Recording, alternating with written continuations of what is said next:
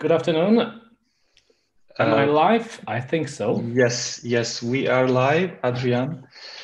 So welcome everybody. Welcome to statistic session. And today I will be your chair. And this will be great pleasure for me. We have great speakers in this session, and I'm also quite excited to listen them with you.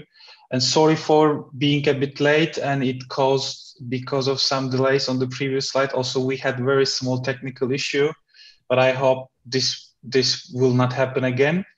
All right, so I don't want to take your time more because we already have delays, and I would like to pass the stage to Adrian. Adrian, I wish you good luck with your internet connection.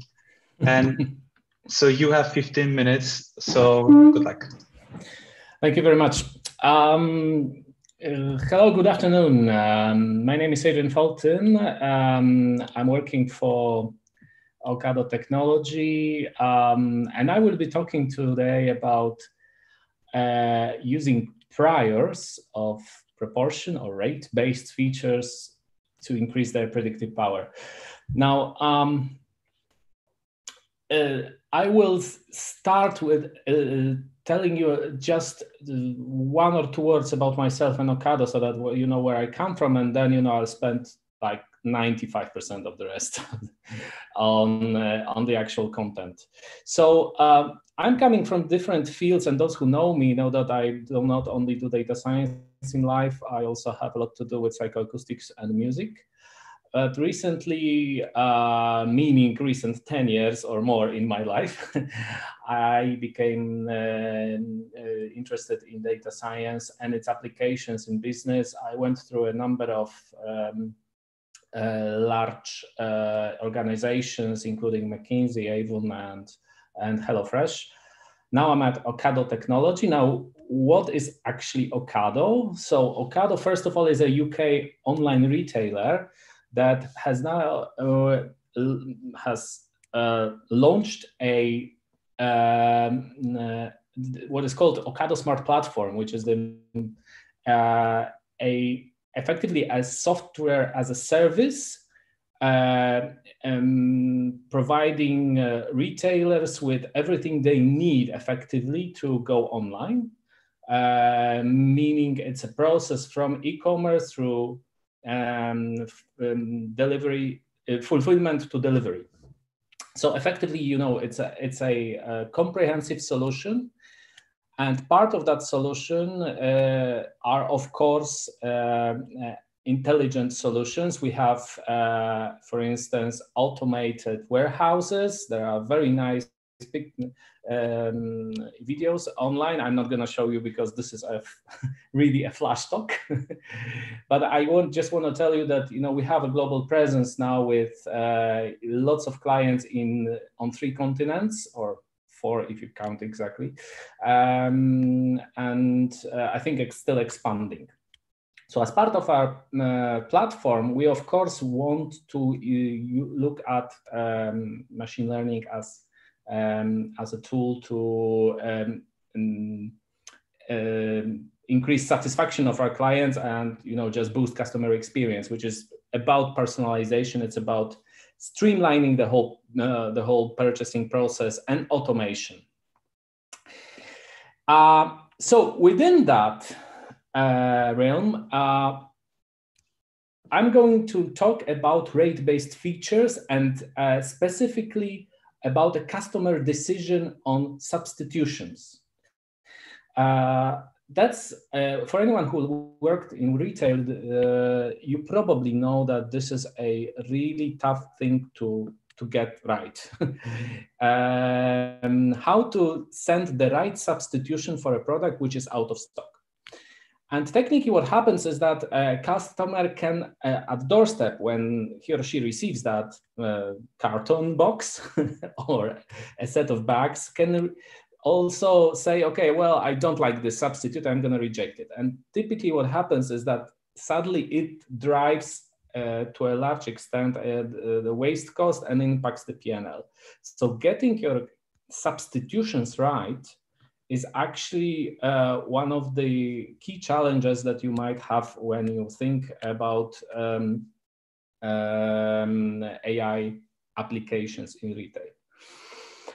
So if looking at this from various angles, what are the challenges really behind this? So first of all, when we talk about rate features, so rate-based features, they represent proportions. So it can be anything. It could be the rejection rate of a substitute. It could be also conversion rate. It could be a percent of deliveries. It could be pretty much anything that you find where you find a feature which obviously has some base and some share of successes or events that happened. And the problem with this kind of predictors is that, of course, you run into small sample sizes. So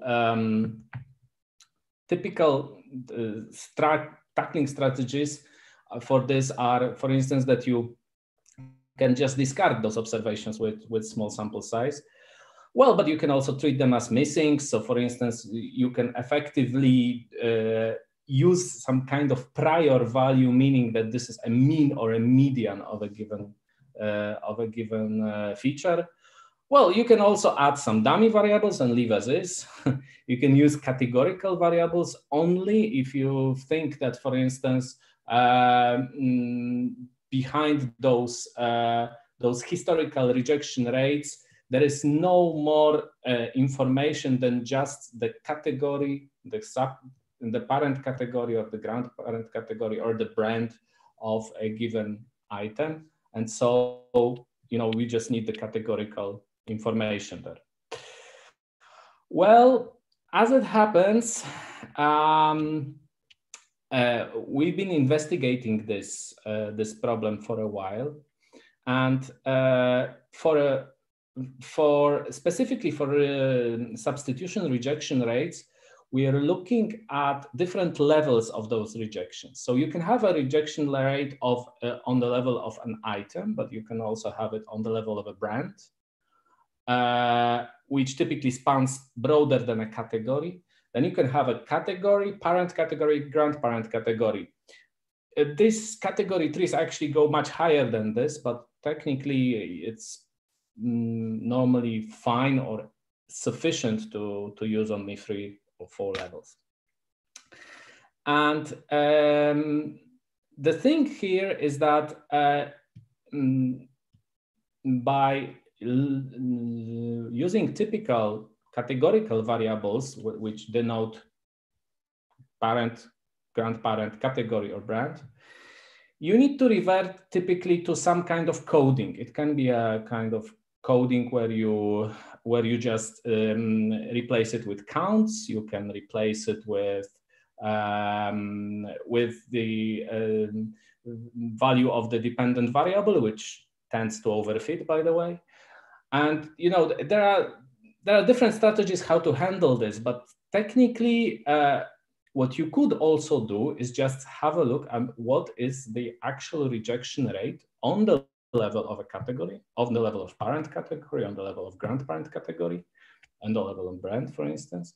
And then the problem starts when the sample behind this is very low. And this feature starts to show outliers. So how do we deal with this problem? One of the ways to deal with this is to use a prior, to use a specifically for a binomially distributed phenomenon like rejecting a substitute. The conjugate prior is the beta prior. So beta is a distribution that behaves very nicely, and it's also is a conjugate prior for the binomial distribution, which means that you can easily compute the posterior distribution based on it. So if you have a small sample of a given rate, then what you can do is just compute what is the most likely value of this rate based on updating the prior value with your small sample of observations. And how do you do that? Well, first of all, you need to somehow come up with the parameters of the prior distribution. There are various methods to do that. The simplest I can recommend is just the method of moments, where you just compute the parameters from the historical values of mean rejection rate and variance of the rejection rate. Typically, if you compute the prior, for instance, for a category, then you would take those historical values from one level higher, which means, for instance, from the parent category. Yeah. And then computing the posterior distribution is really very simple, meaning that you just add the rejection rate to the prior parameter. So the question is now, is that really an effective strategy in any way? So what I did, I actually set up an offline experiment. I took data of a European retailer, which we have access to. I set it up in a way where I have a rejection rate in the 40 days following the training period as my dependent variable. And then my features were rejection rates on the level of category, parent, grandparent category, and brand, separately for the item and separately for the potential substitute. I chose the simplest method possible, which is just random forest. It can be done with, of course, with more sophisticated methods, but I wanted also it to scale well so that I can, do more experiments rather than wait for instance, for XGBoost. So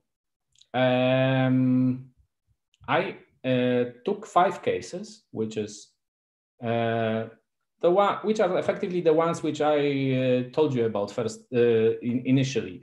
So first is just leaving as is, then filling in those cases with low counts with median, so treating them effectively as missings, then discarding the observations at all, using categorical variables. So for instance, instead of the rejection rate of a category, I would use the category name itself and actually code it as, for instance, a count. Yeah.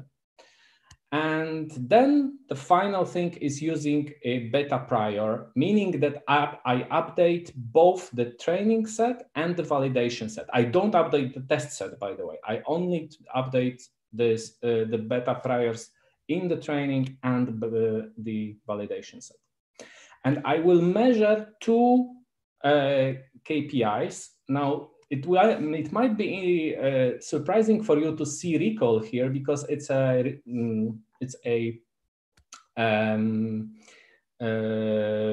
regression model effectively, but it's a model where I'm interested in the ranking. So effectively, what I want to see is, based on the predictions, can I make the best possible ranking of potential substitutes for a given item?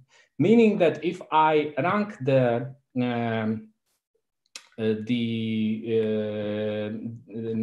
my substitutes by this prediction, the top one hopefully will be also the top one as in the test data. Yeah, and of course, as in any regression model, you can also use the typical measures like root mean squared error. I'm also looking at this, but my preference is for higher recall and reasonable root mean squared error, and not the other way around, because the idea behind this model is to get the best substitute, so that we can send the best substitute to a customer, so the one which has the lowest probability of being rejected. And here are results of this. And to be honest, when I was surprised to see this. I thought that with the classical methods would really give you, on par results. And it does seem that using beta priors helps, especially it does help in case of recall. In case of root mean squared error, it's okay. It's not the best one, but it's, well, it seems to be the second best here, but it doesn't matter. It's okay. The really important thing is that, it gives me like 2.5 percentage points of recall more. And that really is a lot if you think about how much money you can make on those, or not lose technically, on those substitutes which are not rejected. Last 1 minute, Adrian. Yes, I'm allowed to my last slide. Perfect. So to conclude, as you can see, rate-based features could be corrected for their priors, and it does display a higher predictive power. Of course, it is especially true in case of using regression results for ranking. Now, if you saw, as you saw, in the previous slide, the root mean squared error was actually not the best one, but the ranking did actually the trick. Yeah. And of course, there is more to be done on the choice of strength of prior, for instance.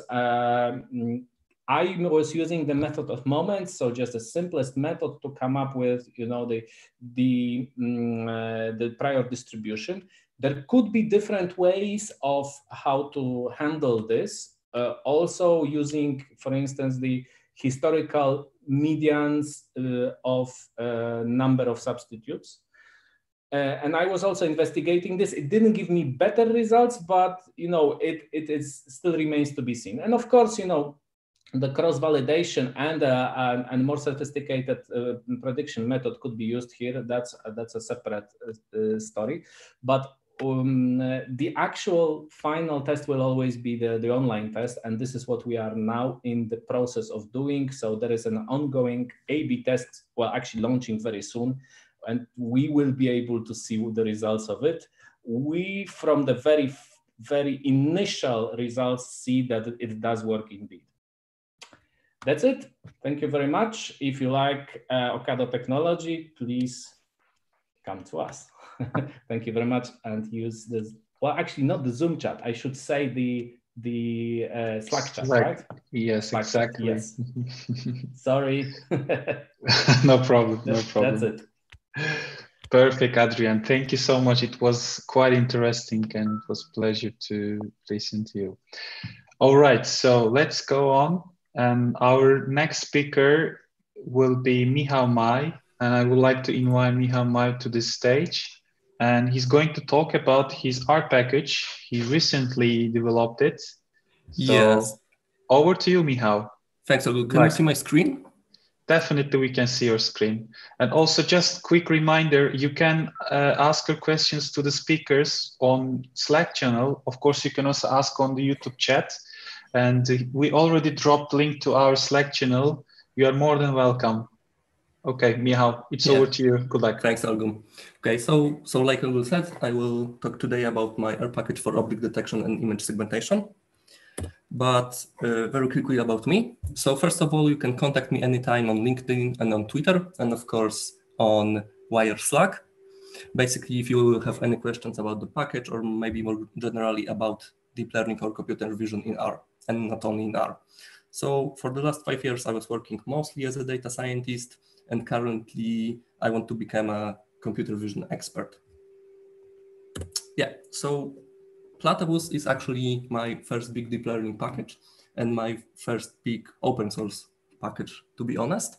And in Platypus, you can do two things. First of all, you can do semantic segmentation using the UNet model. And second of all, you can perform an object detection task using YOLO3. If you want more details, examples, you can visit the GitHub page. And currently the package isn't on CRAN because it's only the first beta version. But hopefully in a few months it will be available also on Chrome. Yeah, so very quickly, what is actually what are different computer vision tasks? So you probably know what is image classification. If you are using Keras, you know that you have to build, for example, convolutional neural network. Your images will be the input, and as the output, you will get probability of or multiple probabilities for a different class to this image.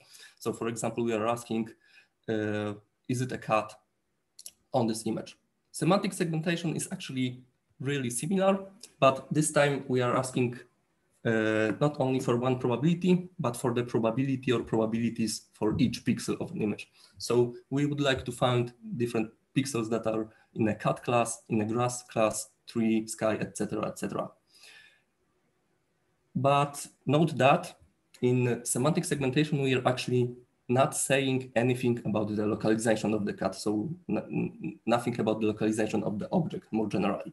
If you want to know anything about the localization of the object, we would have to perform object detection task.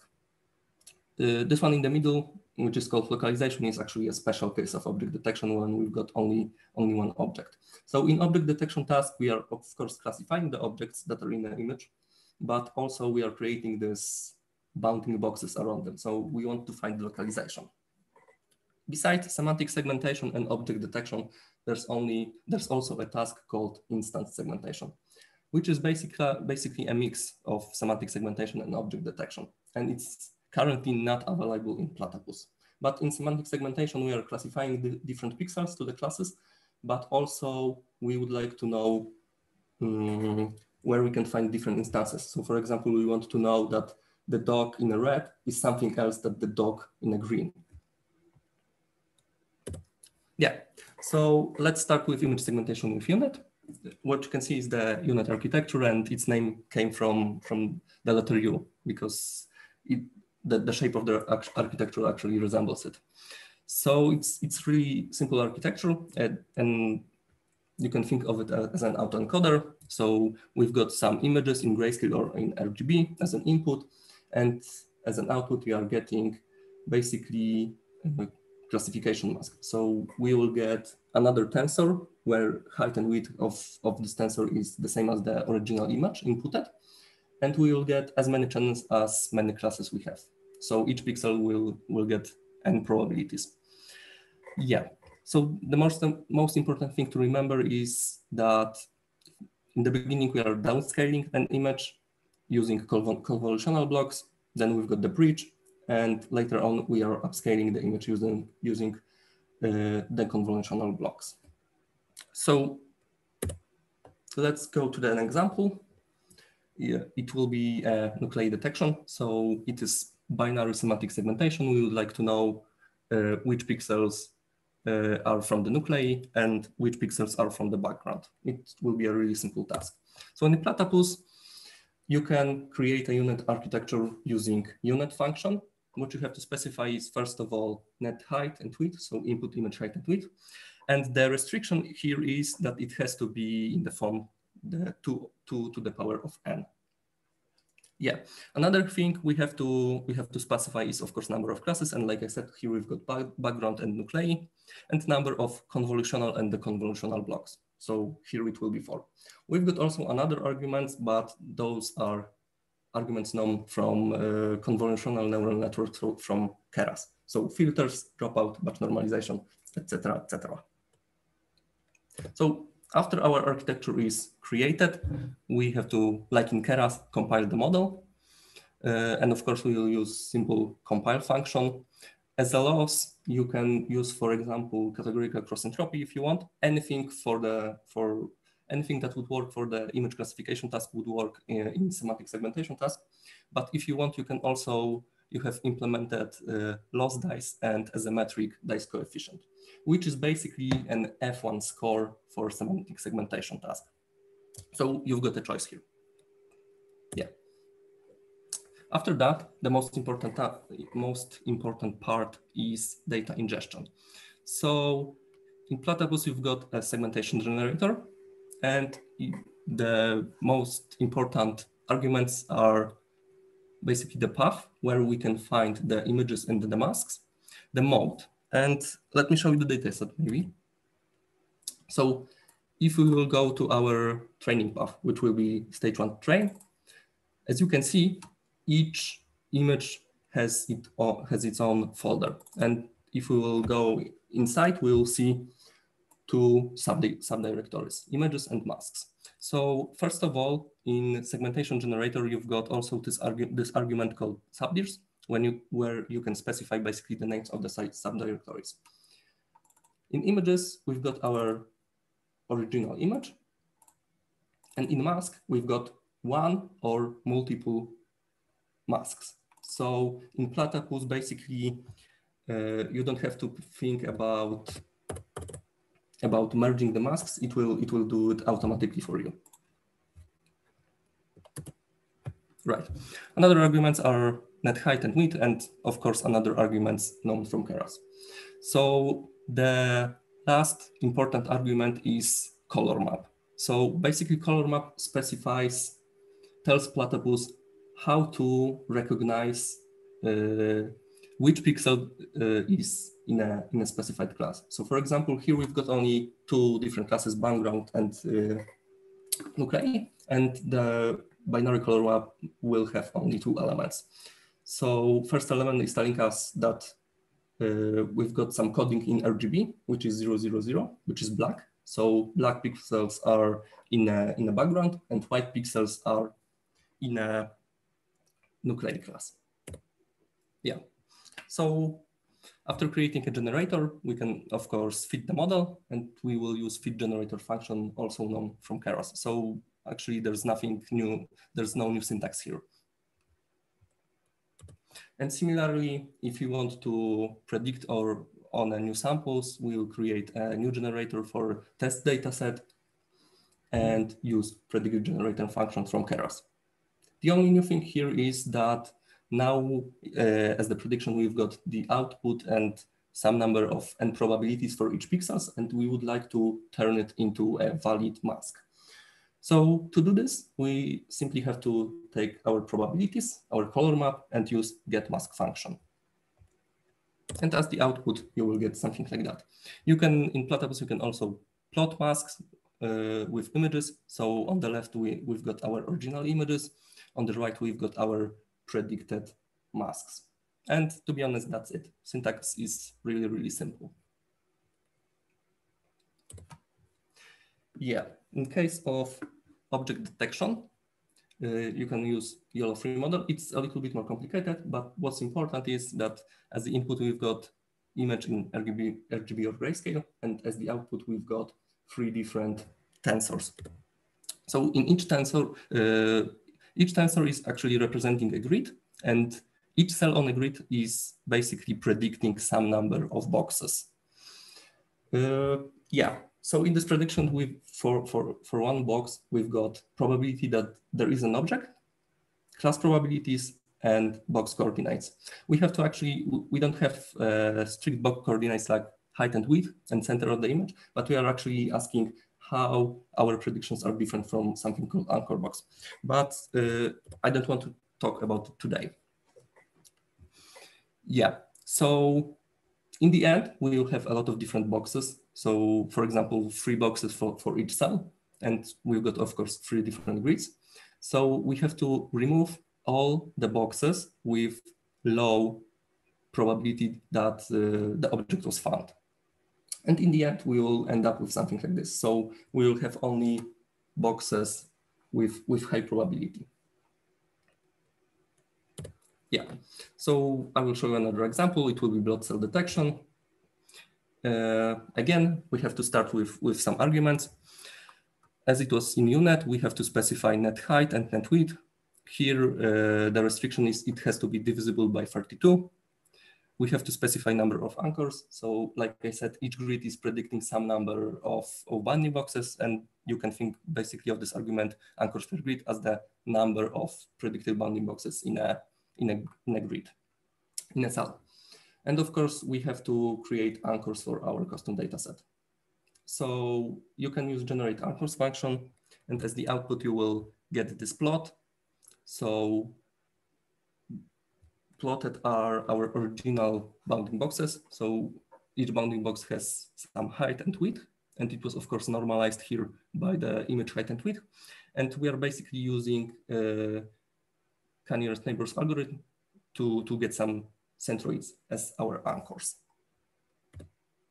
Yeah, so we've got anchors, we've got other arguments, so we can now create our architecture, and you can use YOLO-free function for that. So you have to specify, of course, input image height and width. Will it be grayscale, number of classes, and of course anchors.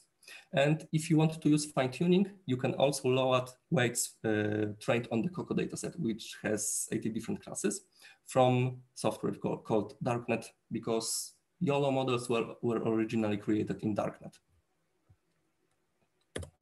Yeah, later on you have to also compile the model like it was in Keras. So here you don't have really a choice. You have to use YOLO-free loss and YOLO-free metric. Loss looks a little bit complicated, but it's actually sum of mean square error losses and objective losses. And as a metric, we've got intersection over union. Yeah, next part is creating a generator. And here we can read annotation in XML and the JSON.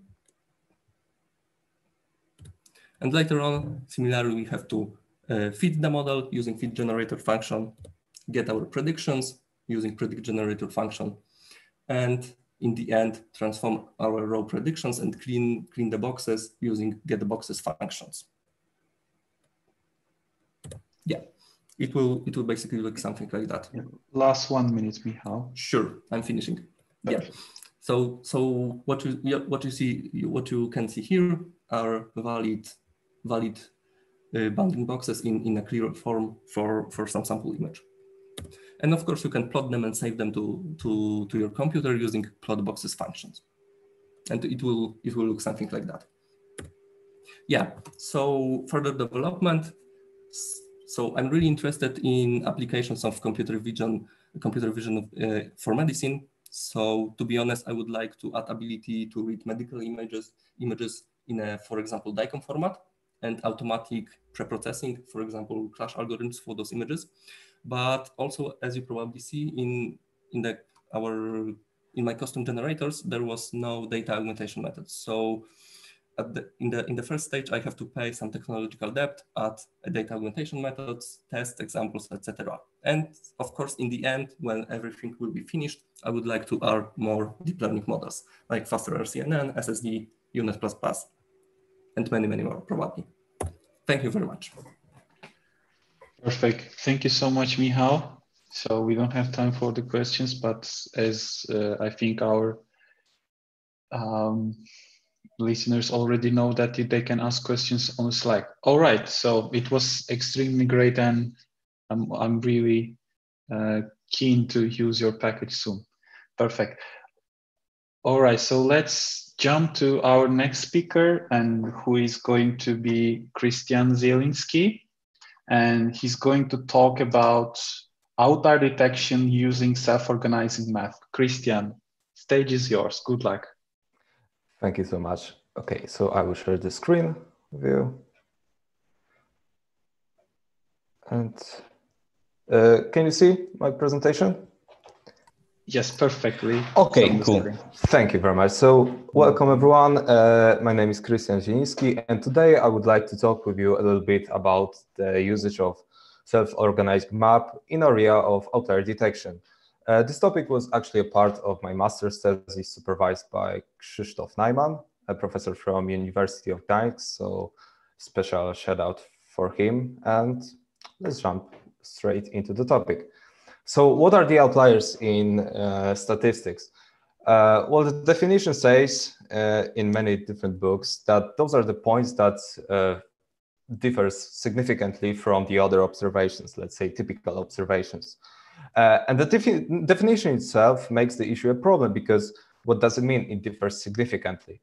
Well, it depends on the problem and on the data set that we are facing. So that's why we still are investigating the topic, even though it was noticed a long time ago that it is an issue.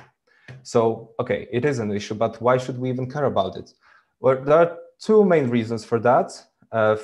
The first one is that for some of the areas, the detection of outliers can be a solution of a problem itself. So for example, in financial institutions, the fraud detection is very similar to outlier detection because the unusual behaviors of the customers may indicate that there were some frauds.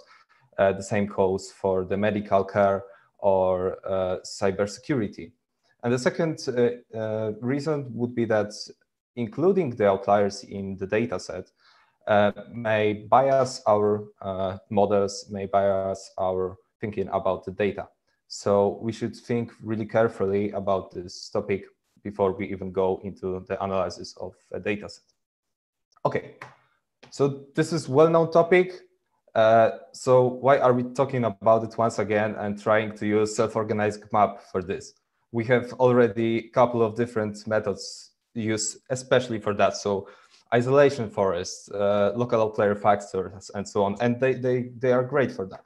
Well, that's true, but every different method has its flaws. So for example, we found that for isolation forest, if we have different groups in our data set and the quantity of observations for each group is different, then for the whole group with the smallest quantity of the observation, there will be higher isolation scores assigned. So the whole group will be treated as an outliers. It's understandable. Globally, we could say that those are outliers, but for some of the data sets, those smaller groups may have like a couple of thousand of observations. And then maybe it is a niche that we should think deeper than just as an outliers. And when it comes to the local outlier factors, well, the theory is great for that, but usually for the real life problems, it has a tendency to have lower scores, lower results than the other methods used. So what is SOM and how it works? The self-organized map is a type of unsupervised neural network proposed by Tero Kohonen in 1980s. Basically, the whole point is to map our observations to a set of neurons. Those neurons create a map with a given size. And then we are analyzing those neurons in terms of, for example, classification, grouping, and so on. And in this example, in outlier detection area. So how the SOM actually is trained? Basically, for each of the observations, we are looking for the closest neuron, which is called best matching unit. We are calculating the distance between all of the neurons. The closest one is best matching unit, and we are shifting the vector of weights of this neuron towards these observations. But not only that, not only the best matching unit is shifted, but also their neighbors are also shifted towards the observation. And it iterates throughout all of the observations a couple of times, and then we are ended up with a trained map that shows our data set with neurons. So here we can see the presentation of those neurons as weights of those neurons. But what makes this method special is that it works for multidimensional data sets, and it allows us to show the structure, the topology of those data sets in 2 dimensions. So in this example, we can see the relative positions of those neurons on our 2-dimensional map. And therefore, we can see what's the actual structure of this data set. And we can map some of the features of those neurons with a color to our map. So in this example, the number of units that we can say are assigned to the neuron. So the neuron is a best matching unit for those observations. Okay, so how can we use it for outlier detection purpose? There are 2 different approaches. First one is based on distance from best matching units. So each observation has its best matching unit. And usually it goes like that a lot of the observations are very close to the best matching unit, and some of them are further away from it.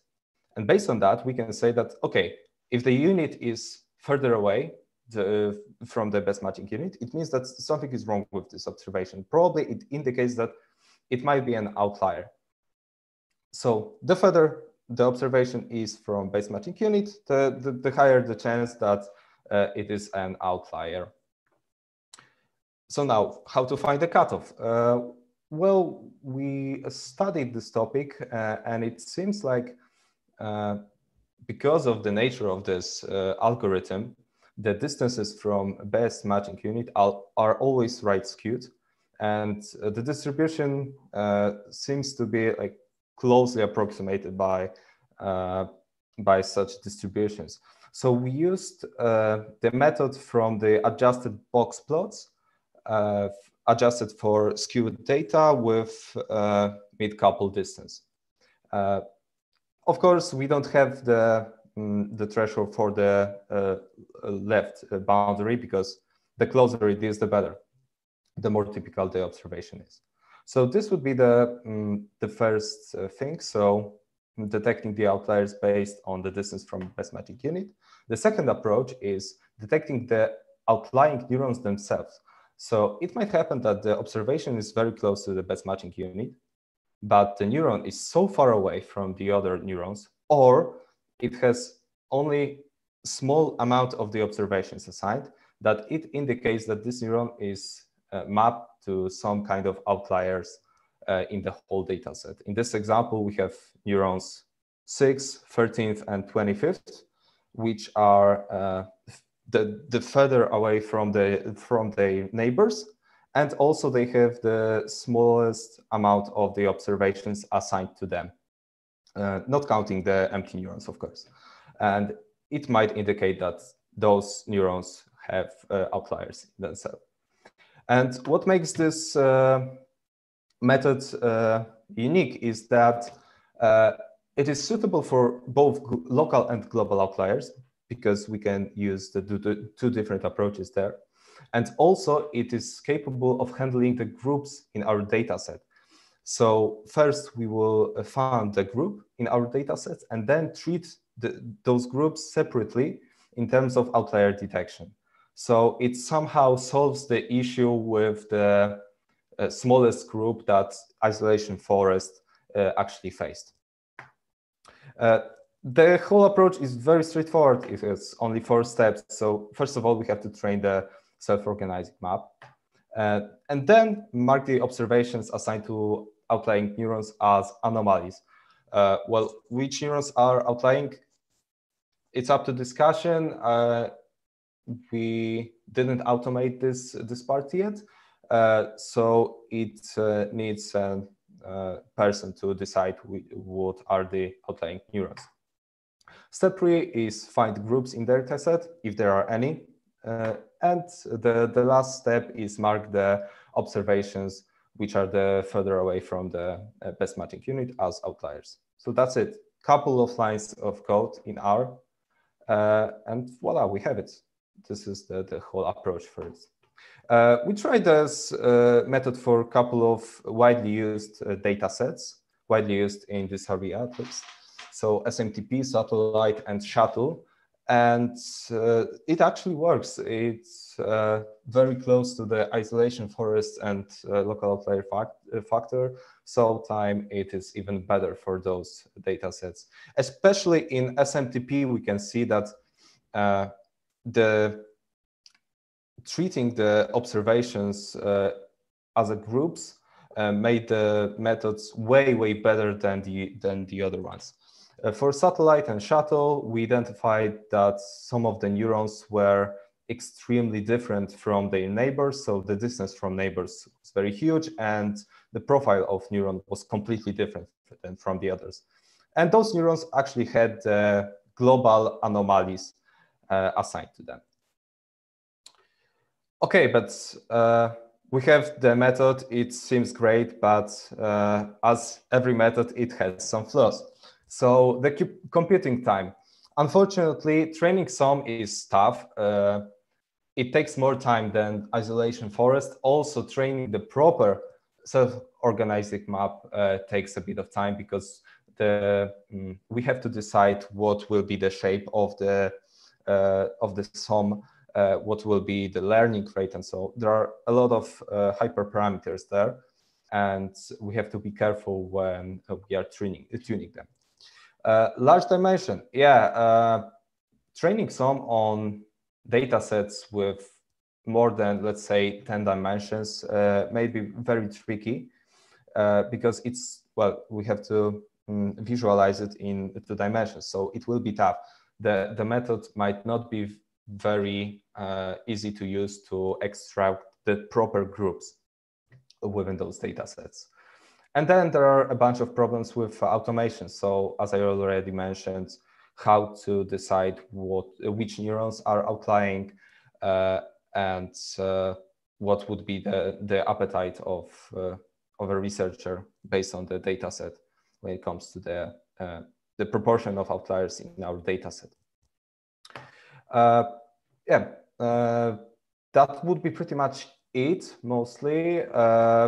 For the graphics, I used Plotly and package Kochenen, and also for all of the computations, I used package Kochenen from CRAN.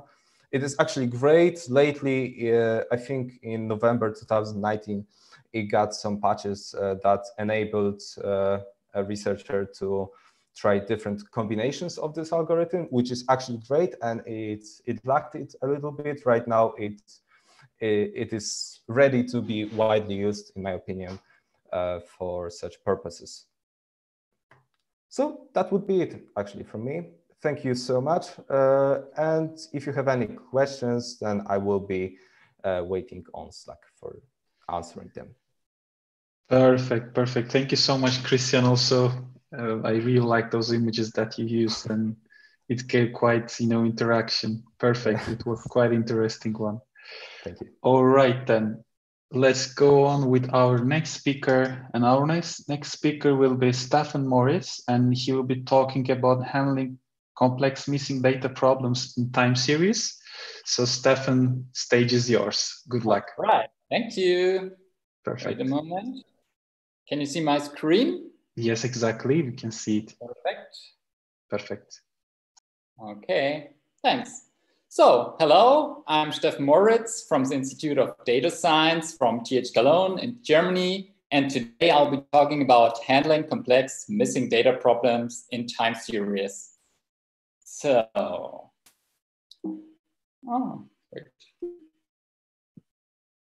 here we go. So that's me, just a picture of me in case the video doesn't work. So the talk will be a little bit split between the topic itself and how the MQTS package can help you there. Well, actually, we're missing a lot of time series. So we are quite often interested in how something behaves in time, but also missing data is quite common in time series, especially with sensor data. Typical problems are, data recording problems, might be a sensor failure, or maybe the guy who was supposed to count animals or something didn't show up the day or overslept, or there are data transmission problems, internet problems, for example, or maybe there's a problem with the data processing pipeline, and often the data is forever lost. And well, that's where the MQTS package can help you. Just a short wrap up, it helps in 3 areas actually. It's imputation. These are imputation functions that replace missing values with reasonable values. Visualization functions for, getting insights about the NA distributions and assessing how good the imputations are actually. And functions for plotting some NA statistics. Again, so for the imputation functions, there are several, from simple to more advanced functions. Usually the syntax is NA_interpolation, and then you put in your data set and get back the complete data. And for the visualization, also the syntax is ggplot_NA, and then the name of the plot. And these are quite useful, these visualizations. And then there's the stats functions. And well, actually, how does time series imputation work in general? Well, it's no magic, of course. It's like for always in machine learning and stuff. It's based on correlations. If you look at, well, rather classical imputation for cross-sectional data sets, this is based on correlations between variables. So if you have 4 variables, then you use the other 3 variables, for example, to estimate this value. If you would have time series cross-sectional data, you can actually use intervariable and the time information. And if you have just univariate time series, as we're talking about today, like here, well, then you just have the time information, and you just can use the time information to estimate your NAs. So, is time series imputation always complicated? Not necessarily. Let me introduce you to our data set we recorded. It's from a project where we, well, in a water grid, imagine a drinking water grid, and there are some sensors at some point in the drinking water grid, and we are measuring, for example, the temperature. For this plot, I used the ggplot NA distribution function. You have the function, you give them a data set with missing values, and you get a plot where the well, missing regions are highlighted in red, actually. So this is just 60 minutes now, and it was measured in 1 minute intervals. I actually artificially deleted this data just to show you. And as you can see, this is quite an easy data set for imputation. It's like the values are like, the next value is quite similar to the value before always. And these increases, that's actually the, well, it's at the sensor resolution, basically. The sensor can't go deeper than this step increase. And there's nowhere like a 2-step increase. So it's quite an easy data set for imputation. And if you look now, if you just apply this NA underscore LOCF function, so last observation carried forward function, then we see this does already quite a good job. Let me explain this to you further. Like, I used this ggplot NA imputation functions. This is for assessing your imputations you did. So in red, you can see the imputations we made with this function.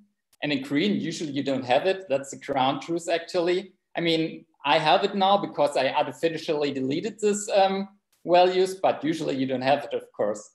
But as you can see, if you just always look at the value before the gap and then put it there, it's quite a decent result, and probably no other imputation method would give really better results. So we have the first is a perfect fit, next is a perfect fit. Okay, this doesn't really fit, but that's a perfect fit, and that's a perfect fit. So there are also cases where easy methods can give quite good result, and yeah, there's sometimes serious imputation problems that are actually easy to solve. Mostly or often these are related to physical processes with gradual transition. Imagine this sea, for example. If you're measuring the water temperature there, it won't have any sudden increases like 10 degrees or something like this. And if you now have a high measuring interval compared to the rate of change, and don't have a too fine sensor resolution, then this data set will be quite good for this easy, well, imputation functions. And of course, you must have short gaps, like only just one NA missing in a row or something like this. So simple solutions for simple problems. Well, so interpolation and last observation carried forward or next observation carried backward are often already quite good, but there's caution needed. For some problems, they are actually bad fit, and you should do some investigation actually if that's really the way you want to go, or if your problem is a little bit more complex and you would introduce errors with these functions. But what can for sure be said, like mean imputation should always be avoided because it nearly always gives completely wrong results. Just an example for mean imputation and why it's usually a bad idea. The same series now, but we use now mean imputation, NA_mean. And as you see, these imputed values are way off from the ground truth. So, well, don't use it. Yeah, just a quick wrap up. There are plenty of algorithms in the imputf package. You can see here the more simple algorithms, and down below more advanced algorithms. Actually, if you would look closer at this, there are even more because, for example, the NA interpolation, there's some linear interpolation, spline interpolation, Stein interpolation, or yeah, this splits up a little bit also. So the usage, as I said, is quite easy. You have the function, for example, NA-Kalman, that's Kalman smoothing state space models. And then you input a data set with missing data and you get the complete data set back. Also easy to use in, well, pipe. So if you can pipe it through. And what's also nice is because in R you have lots of time series, different time series objects. It actually works with quite a lot of them. It works with SU, Tibble data frames, and you give, it works like this. You give, for example, a TS object in and you get a TS object back. So it's quite nice. You don't have to be too much data wrangling going on there. So what actually makes time series problems complicated to go a little bit?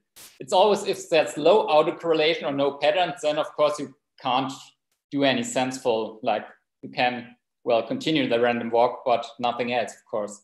Well, if the time series is more complex with trends and seasonalities, like you see here, then the easy methods like NA-LOCF or the interpolation will fail probably. But there are more advanced functions which can give good results for these time series. Then, of course, time series with a lot of missing data. The more missing data, the more complicated it gets. Again, a plot, here's much more missing data I introduced. And well, let me introduce you to the stats NA function. That's part of the output of the function, actually. There's way more stats you get. But you see here, 22% missing data in this series now. There are 32 gaps. But the average gap size, so it's always one. And if we would now apply, for example, NA interpolation, you already see, well, it's still somewhere in the region of the ground truth, but it's a little bit off actually. But interestingly, it's often not the amount of missing data. What's really difficult to solve is long NA gaps actually, like in this example I created for you. Also same missing data percentage, number of gaps is just one, but that's very long now. So a 32 gap, 32 NA gap. And well, that's harder to solve because you basically don't know what's happening in the middle of this region at all. And if you now apply NA interpolation, that's way off now. If you look how the ground truth develops and the interpolation goes just from there to there, and not a good result actually for this one.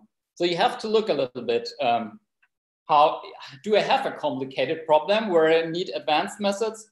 Or do you have a simple problem where I can use just simple methods? And how do I know it? Well, you could use the plots of the package from the imputf package. For example, tgplot NA gap size gives you the length of the gap. So how many 1 NA gaps do I have? Or do I have like this, a 42 NA gap, also a very big NA gap somewhere in there? Or as I said, you could use the stats NA function. That's also not everything what the function gives, but well, it shows a little bit, for example, the longest NA gap or, well, most frequent gap size, number of gaps, and so on and so on. So actually, now we know maybe we have a complicated or more complicated time series. Which algorithms from the package should I use for these more complicated time series? And usually good results for like this series with seasonality and trends, strong seasonalities and strong trends is give this seasonally decomposed missing value imputation, NA_CDEC. As you see, it's not the same series as before. It's TSR gap. That's also in the package. It's an sample series. And as you see, well, it's quite close. Still, it's a complicated series, but quite close. And then there would be imputation by Kalman smoothing on structural time series models. You also see it's also equally close. So that depends on the series, actually, which one is better. And there are also different options to the NA Kalman function, like Kalman smoothing on the state space representation or Riemann model. This one is quite good because it's quite flexible. That's good to a wide range of time series, actually. And yeah, that's a short intro, actually. Some final thoughts before I have to end my, presentation. It's always good to use plots to check the performance of your imputation method or model, like to see if it's something is off, if this could be possible. And also in the ImputTS package, there are also some plots you can use for larger time series, because not usually time series are not like 100 observations like in this toy examples. Often they are quite longer, and then it's harder to check actually if your imputations still fit in well. If you would take it a little bit more on the advanced level, you could also test the performance of your imputation functions on the available data. So it's something a little bit like the ones I did. You would have to artificially remove data, then apply imputation methods, and then to look, how well did it perform on the available data to, draw some conclusions for the missing data you want to use it on. But sometimes you only get unsatisfactory solutions. I mean, there's only so much correlation or autocorrelation available, and sometimes the gaps are just too long, and sometimes there will be no good solutions actually. And another part is this package is mostly for univariate time series or time series where you don't have strong intervariable correlations.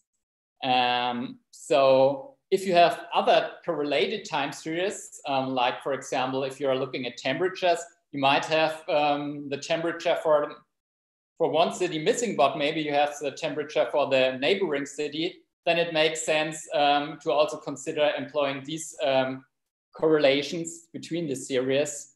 But then you would have to use other packages additionally, some packages for traditional imputation.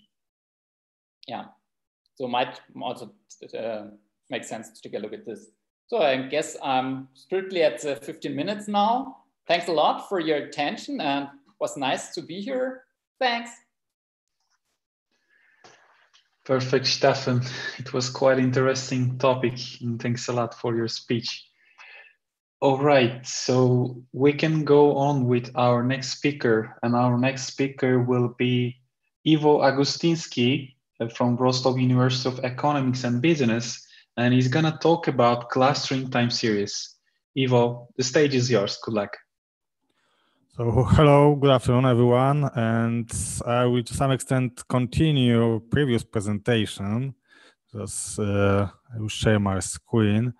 So I will continue the topic of time series. Yes, it's a tough topic as it was mentioned before, and I give you some solutions and clues in a different direction. Yes, so the problem is.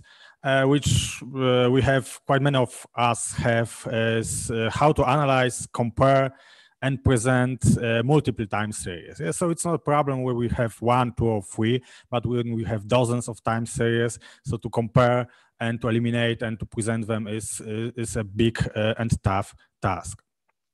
So what tools are we actually using? So of course, 99% we start with correlations. And we all know problems with correlations. Yes, so sometimes in the dataset shows there are some correlations where in reality there are no correlations, and vice versa. Yes, there are some relations between variables, between time series, and correlations not available to show this relation.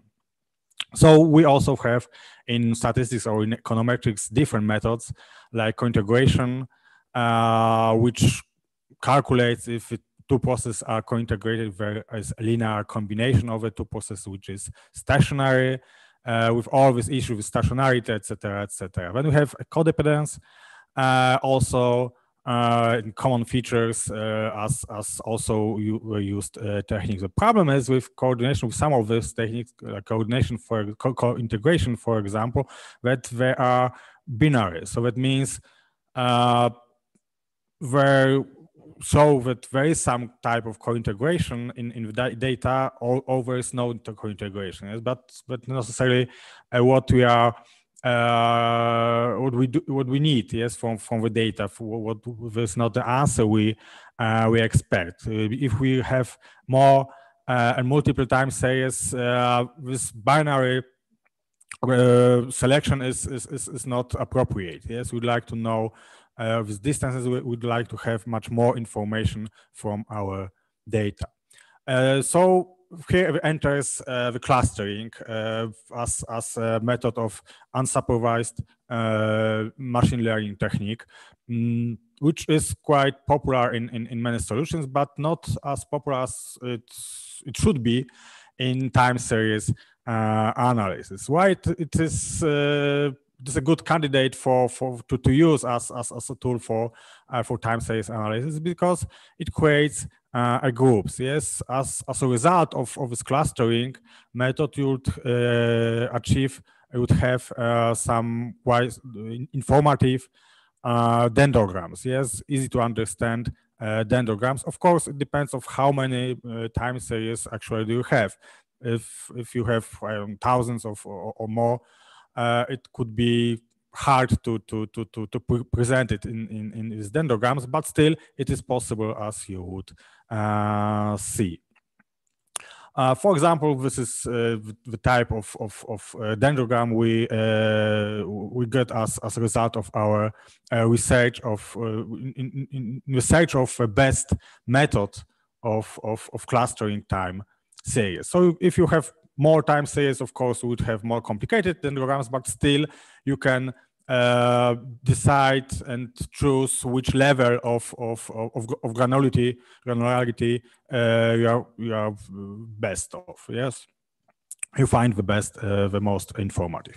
So where is the problem? Yes, so we have very promising methods which should provide very informative graphs and give us lots of information about relations within our data, which is most important for us.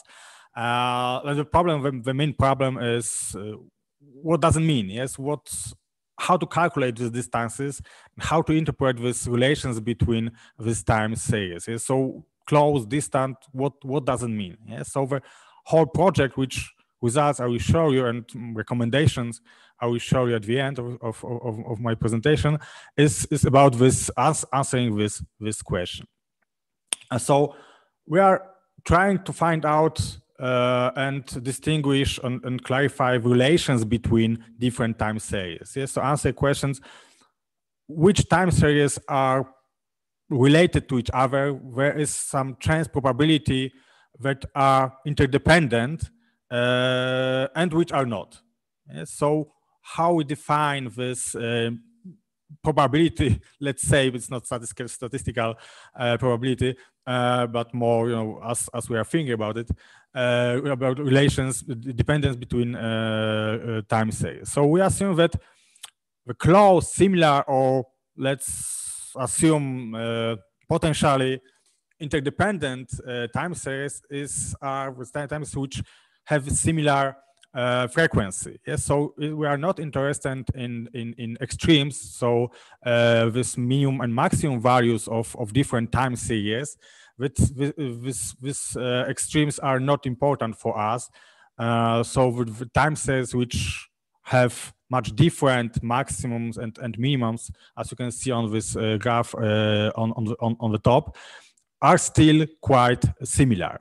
Yes? So what makes different time series dissimilar is differences in frequency. So even, as you can see on this graph below, different time series have almost the same maximum and minimum values. They are not similar because the frequency is much different. Yes? So if we classify or put all our time series between these two extremes, I would say, you would have some distances between different time series. So it's all about frequency. Yes? So frequency is our enemy. Yes? So if there are differences in frequency, that means our time series are more likely to be different, to be distant from each other, and to be not influencing each other. Yes, of course, it's an assumption. Yes, we can agree or disagree with assumption, but I think it's quite logical and quite useful. So what methods are best in distinguishing this more or less distant time series in this meaning as I explained in previous slides. So of course there's lots of different measures of distance. But I would start from a data, yes, because of course we didn't compare with sine waves or anything like that. We tried to find the best technique to measure this distance from real data. And because I'm assistant professor at the University of Economics, so I decided to take economic data and lots of economic data from different countries and different types of economic data. So you can see here, we got two sets. First set contained 52 time series, GDP and not only in financial time series as well, plus 4 artificial series, sine and triangular waves of 3 periods, and we add lots of perturbations. Yes? So we tortured our data in many ways. So we multiplied values by constant, adding constant, we added random noise, and all this combination, all this above to make this our results the most general as possible. Yes, to be able to implement and to able to have it useful for as many different problems as possible. And to extend our data set and to count for different problems, we also use data 45 times, as you can see here, of quarter-to-quarter percentage change. So quarter-to-quarter is not important here. Important is that we took also this percentage change, so this way of transform data set in this way, plus of course the same perturbations as in previous data sets. So we got a lot of time series, a lot of different time series, a lot of different time series to test on different measures of distance. Yes, and of course we didn't want to reinvent the wheel and use some very good R packages, namely TS dist package, which includes, as you can see here, more than 24 dissimilarity measures. There's very small dissimilarity measures in this package, but we decided to take only this one, which we do not need to adjust. Yes, which do not need any additional variables to include. Yes, so which only we're using. We could only put our data, and that's all. Not additional parameters were needed. So still, there's quite a lot of options to choose with. And no, I'm quite fast in my presentation, but I don't want to keep you without an answer. So the winner is the permutation distribution clustering. Yes, so I won't go deeper into explaining how this method works. And at the end of the presentation, I will show you a link to my paper, scientific paper, where we would find all the details and information, etc., about all this procedure. But I think for our purposes, for this conference, it's most important who is the winner, yes? And a few words about how this permutation distribution clustering actually works. I don't go into deeper, as I said. If you are interested, it is lots of information on the web. But of course, method is one, testing environment is another important issue. But a few more slides about results. Yes, is it really helpful? Yes, with this method. So we tested this method, of course, not only about how it measures technically or mathematically with distances, but of course, this important issue is about interpretation. Yes, a real interpretation of results. And as I said, I used economic time series, and I must say that it is the results of clustering macroeconomic time series like GDP, for example, is confirmed with another data using another research using different economic methods. So for all these different time series which we were using, all results are validated by other research as well. And all these graphs are taken from my research paper. So if you'd like to see it and think about it and look at the different graphs, so again, look at this paper. So the link is below here, as you can see here. And finally, some additional very useful feature of all this quite long and time-consuming research is that we are talking about 2 lines of code, actually. Yes. So if you know and you believe me, and if you believe my research that this clustering method is really the best option, it's enough to use these 2 lines of code to use it. Yes. First one calculates this dissimilarity, and the second one is used to draw a graph, and that's all. That's all. So if you would have any additional questions, I will be available at Slack, and I will go and watch the YouTube channel as well. So thank you very much, and use use this method as often as possible. So thank you very much. Perfect. Thank you very much, Ivo, for your great speech.